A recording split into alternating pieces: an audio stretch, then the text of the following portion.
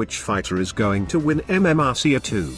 The stage is all set for yet another round of grueling selection trials to fix upon the next major aircraft for the Guardians of the Skies.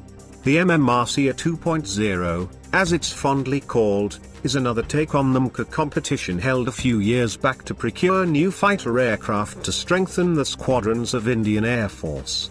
In MMRCA 1.0, F-16E, F-A-18E, F-Typhoon and Rafale, all were very good in terms of performance. In terms of best performance, I think the Rafale was best overall. In terms of avionics suite, it would be a close between F-A-18E and Rafale. The place where F-16 and F-A-18E were better was cost. Both were much more cost-effective than Typhoon and Rafale. The problem was Rafale and F-Typhoon were much more costly. This was the prime reason Rafale's procurement was cut from 126 to 36.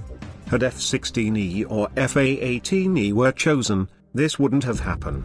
6 of the world's premier fighter aircraft vendors, American companies Boeing and Lockheed Martin, Russian Aircraft Corporation, Dassault of France, Swedish firm Saab and European consortium, Eurofighter GmbH, have submitted responses to an Indian request for information, RFI, kicking off the purchase of 110 fighters for the Indian Air Force, IAF.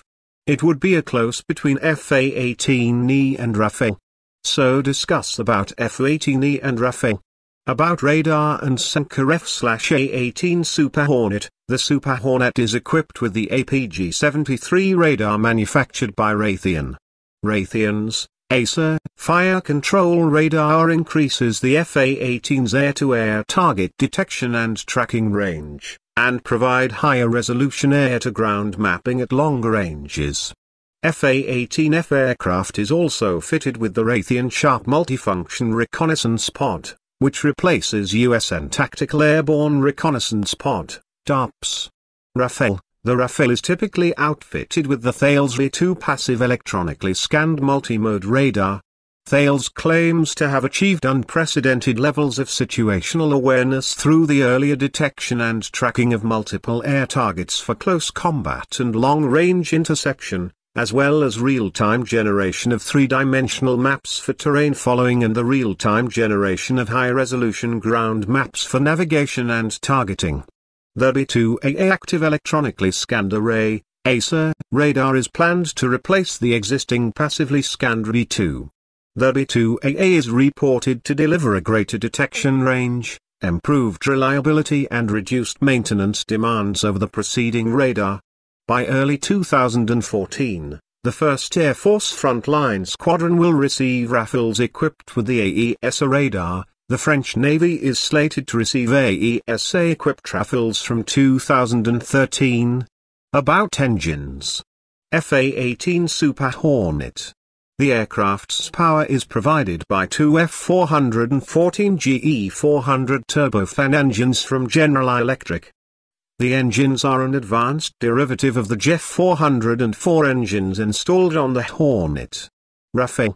The Rafale is fitted with the Snecma M88 engine, capable of providing up to 50 kilonewtons, 11,250 lbf, of dry thrust and 75 kilonewtons, 16,900 lbf, with afterburners. The M88 enabled the Rafale to supercruise at speeds of up to Mach 1.4 while carrying a loadout of 6 MBDA Micron air-to-air missiles. As of 2007, a thrust vectoring variant of the engine designated as M88-3D was also under development. Taking the long view, both aircraft are excellent jack-of-all-trades aircraft, with the Rafale coming out slightly ahead due to its stronger emphasis on air superiority without sacrificing the strike role. The Rafale would have likely done even better with the addition of an HMD, while the Super Hornet could really use the upgraded engines and enclosed weapon pods of the advanced Super Hornet concept.